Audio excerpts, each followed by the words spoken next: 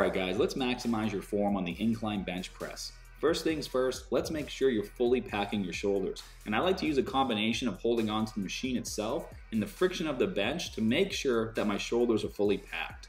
I'll even hold the barbell in the down position during my warm-up set just to readjust if I have to. Then once you're fully warmed up, it's time to increase the weight and start your working sets. Again, make sure when you get into place, you fully pack your shoulders, and it should look something like this. Once your shoulders are fully packed, you're then going to get a firm grip on the barbell with each hand, and then from here, take in a breath, unload the weight, and complete your working reps.